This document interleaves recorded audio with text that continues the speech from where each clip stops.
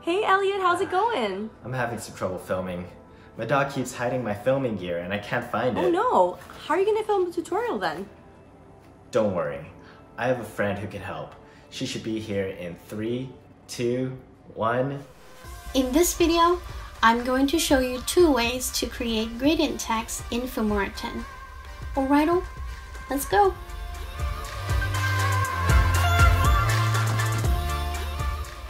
Hi everyone, this is Chloe from Wondershare Filmora to empower your inner video creator. Before you start, don't forget to subscribe and hit that notification bell so you don't miss our new videos. Text and titles are always essential for videos. Sometimes the color of the text would even indicate the vibe of a video. Now, let me show you the first way to pull out gradient text in Filmora 10. Let's create a basic text by going to the title tab at the top and find the plain text category. I'll grab this title as my example. Drag and drop the title on the timeline and double-click on it to open the settings panel on the top left. I'll change the text to say hello and choose my favorite font and set the text size to 120. Now, click on the Advanced button to open the Advanced Editing window. Go to the Customize panel on the left to find the Text Field section. Choose Gradient Field from the drop-down menu. Now, I can see 2 color options for me to choose from. I'm going to choose light blue and purple. I can also change the angle of the gradient from the angle setting here, but I'll keep it as 0 for this example. You can also add some animation in the Animation tab on the left to customize your text even more. Now, let's check out how it looks. If you really like gradient text, the next tip I'm going to show you will let you create your text with an animated gradient. First, choose the text you like from the title panel. I would choose this one as an example. Drag and drop it onto the second track of the timeline. Double-click on the text clip to open the setting panel. I'll change my text to hello again. Adjust the font and size of it and click OK. Make sure to make all the adjustment to the text in this step. Later, we will be taking a snapshot of the text, so the font and text won't be changeable. Go to the color sample section in the media library.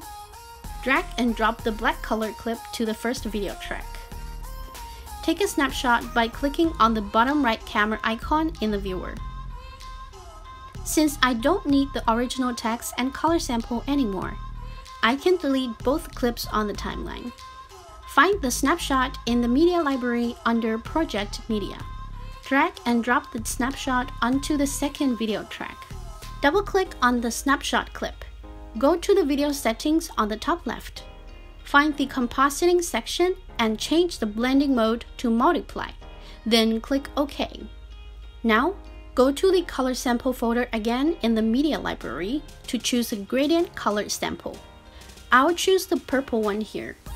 Drag and drop it onto the first video track and align it with the snapshot. I can see the gradient clip through the text because I previously set the blending mode of the snapshot to multiply. To make the gradient move, I'm going to add some keyframes to the position of the gradient clip. Double-click on the gradient clip, then go to the top left panel and click on Animation. Select Customize Animation and move the playhead to the beginning of the clip to get ready for the next step. To create a first keyframe, I'll move the gradient clip to the left of the frame before I lose any letter in color. Move the playhead ahead for about 1 second.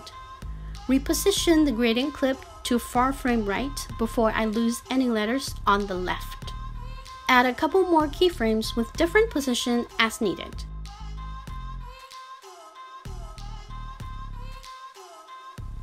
Play back from the timeline to check out how it looks. Looks good. Now, I'll add some default effects that I think are cool to add in this effect. You can also try some other effects from the default presets. Go to Element panel on the top left. find the fun section and add the pink energy to the beginning of the clip. And to add some glow to the text, I will go to Effect panel here and find Glow Effect in the Common folder. Let's take a look at the final result. These are the two ways to create gradient text using Filmora 10.